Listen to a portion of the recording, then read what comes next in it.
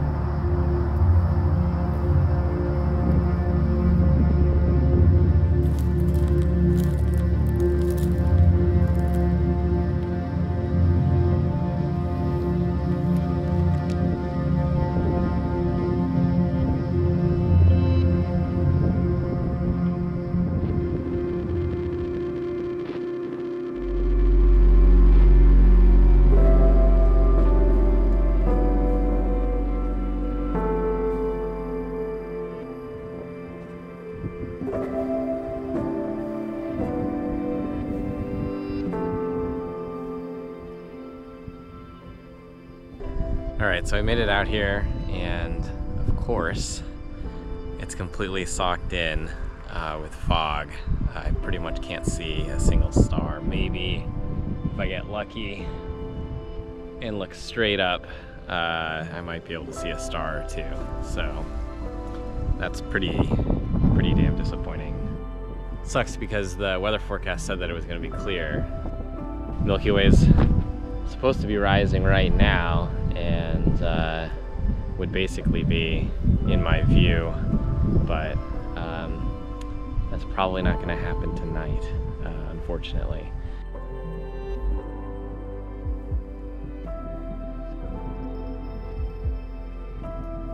So tonight I'll be using Sigma's craziest lens design to date.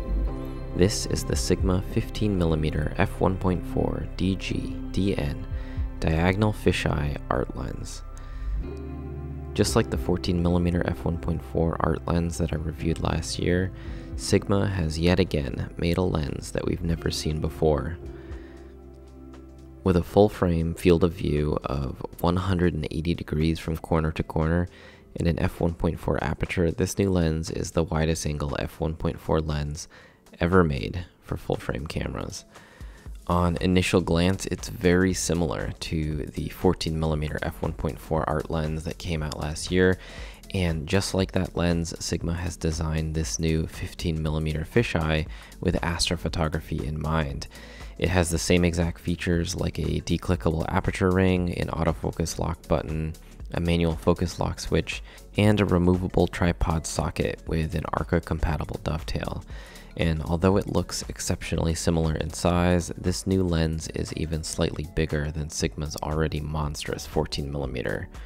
With 21 lens elements, it has 2 more than the 14mm 1.4, and that helps it tip the scale at just over 1.3 kilograms, or about 2.8 pounds.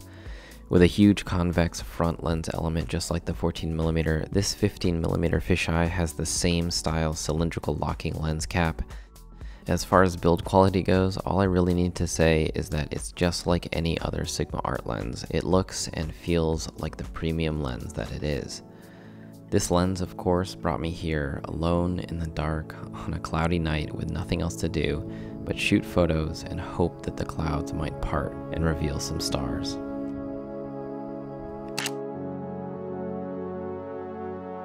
My first few exposures were made just to familiarize myself with the lens. Straight away, I found the lens to be familiar to use, easy to manual focus, and sharp from center to edge.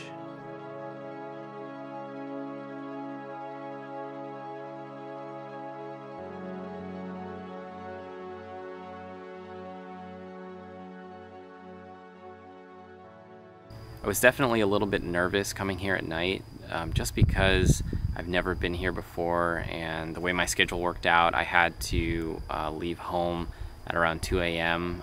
To get here at like 3 a.m. And with that, you know, arriving to a place that you've never been to in the pitch black at an odd hour of the night is, you know, is never really a comfortable situation to put yourself in. I did as much research as I could ahead of time, just to try and familiarize myself with the area, and that definitely helped a lot. You know, knowing where the parking area was and knowing which path that I wanted to walk down. So that ended up being really, really helpful. And now that I'm here and I've sort of gotten the lay of the land, I am more comfortable being here and stuff, so.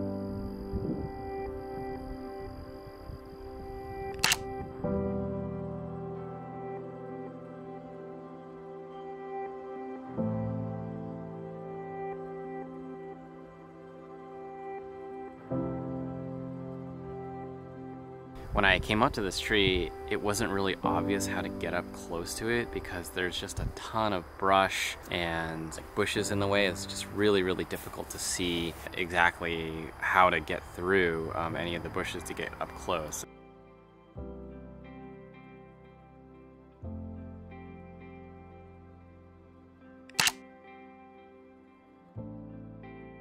Those palmetto bushes made for a really nice element to fill the foreground, but I also needed to focus stack 9 separate frames in order to try and keep everything in sharp focus. Even though this is a fisheye lens, the depth of field is still quite short, and that creates its own challenges when the content of the frame ranges from only a couple feet away all the way out to infinity. Just to give you an idea of how short the depth of field can be, here's a frame focused on the tree, which is about 10 meters away, and here's another frame focused on the foreground palmetto bush, which is just a couple feet away.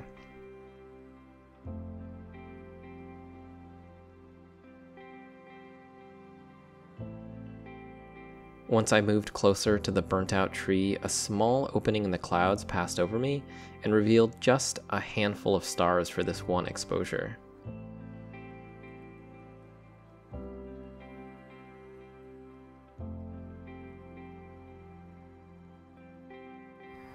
One of the major difficulties that a fisheye lens presents is that the field of view is so wide that it's really difficult to completely fill it up, especially in cases where you might have really, really blank skies or kind of just like a boring flat foreground.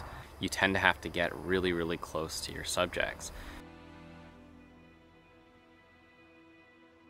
This ended up being one of my favorite compositions of the night, just based on the shape of the tree and the visual separation I was able to maintain between each of the branches. Although I wasn't able to capture any stars, I actually really liked the look of the light pollution from the 2 different colored lights and the reddish light that's being cast onto the tree from a nearby farm.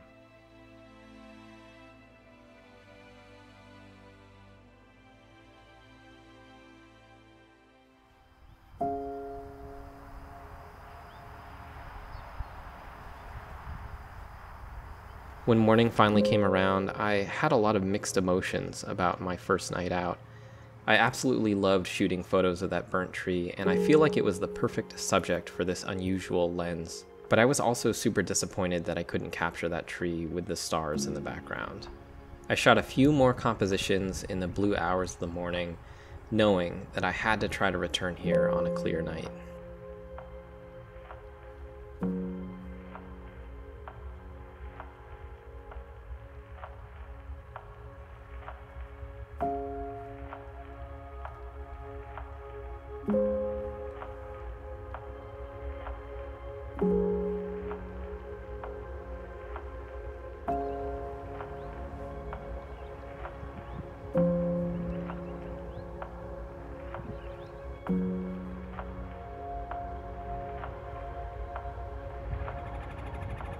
I feel like if anybody was out here watching me do my exposures, they'd probably think I'm crazy.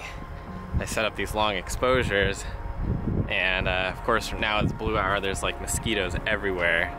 So do one exposure, you know, maybe like 10 seconds long, and I basically have to like dance and swat at the mosquitoes the entire time just so I don't get bit. So I don't know, it just comes with the territory. It's pretty silly.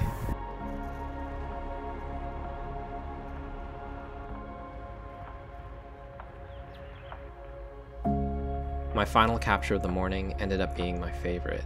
The tree and the low moving clouds above.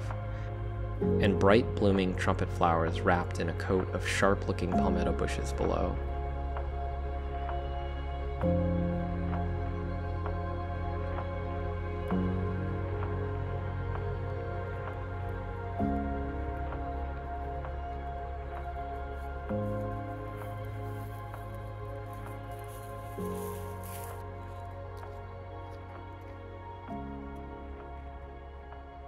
All I could think about on my walk back to the car was, how soon would I be able to return on a clear night?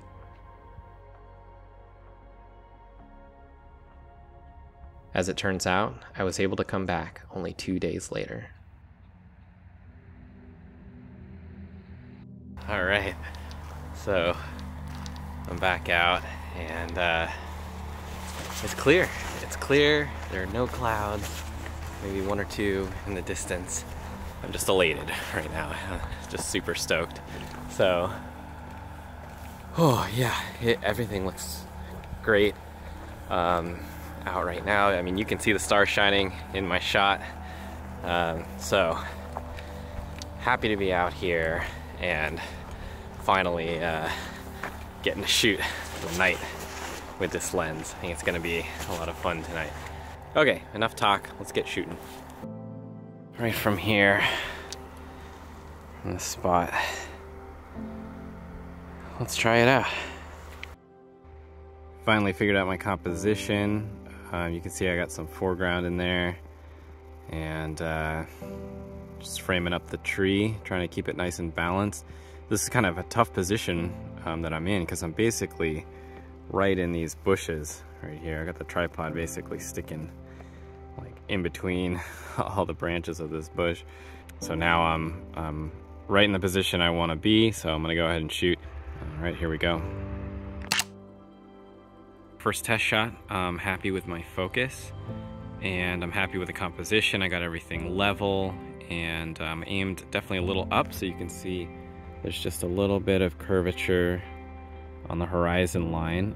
It's pretty natural looking though, because it's basically just all bushes.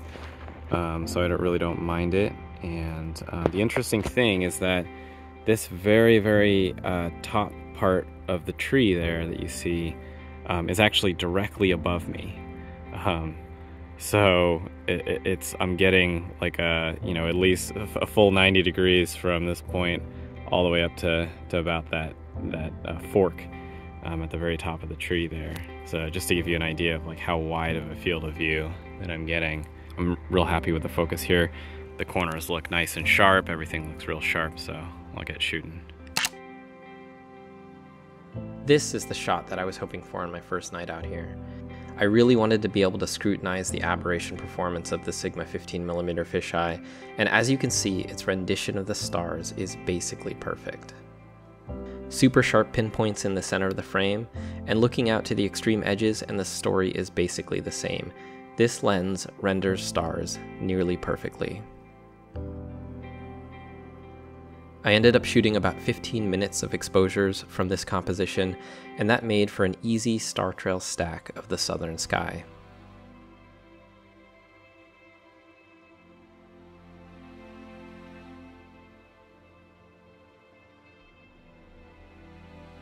Now, the Milky Way is supposed to be rising, and actually if you look behind me, that star right there, it's a little bit orange, that is Antares, and that's like the heart of Scorpio. That's like one of the first things that shows up right before the Milky Way rises.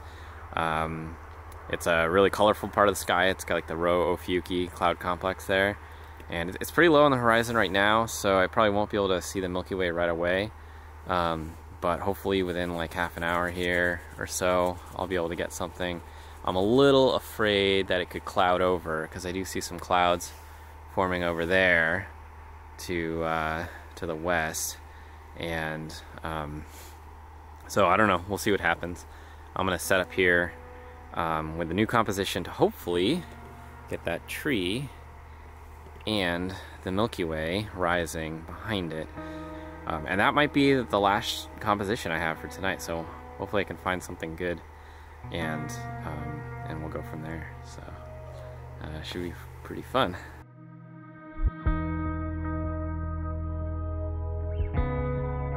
And there it is, my first photograph of the Milky Way Galactic Center in 2024. This is actually a frame pulled from a 3.5-hour time-lapse from 4 a.m. with the rise of the Milky Way Galactic Center until sunrise at about 7:30 a.m.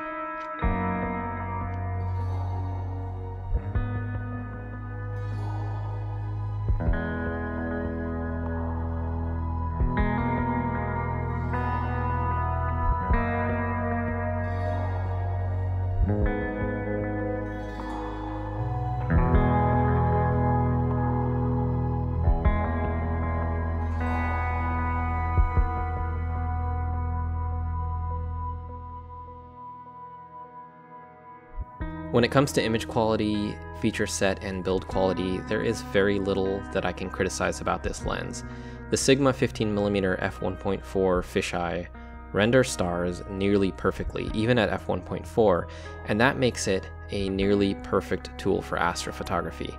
There are simply no other f1.4 lenses with as wide a field of view, and that makes this lens a standout tool for shooting the night sky. For the next time that I shoot a meteor shower, this is the lens that I want on my camera.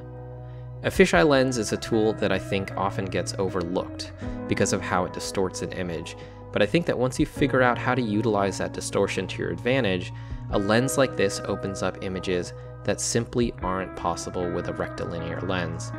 I'll admit that I was a bit intimidated by the idea of solely using a fisheye lens for this project, but now that I've spent a couple nights shooting with it, I'm just enamored with the photos that I was able to capture with it. But just like the very similarly designed Sigma 14mm f1.4, I can't ignore the fact that the Sigma 15mm f1.4 fisheye is a very big and very heavy specialty tool.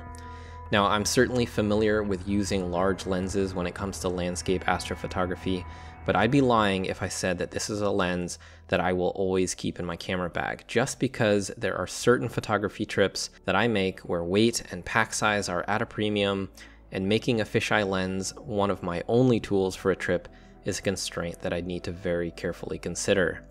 We've never seen an autofocus full-frame f1.4 fisheye lens, and I can imagine that no other manufacturer will ever make a truly comparable lens. So ultimately, if you know that a fisheye lens is a tool that you need, if you need the widest field of view possible for your camera with the best low light capability, and you're okay with a bit more weight in your camera bag, this is simply the very best full-frame fisheye lens that you can buy for Sony E and Leica L mount cameras.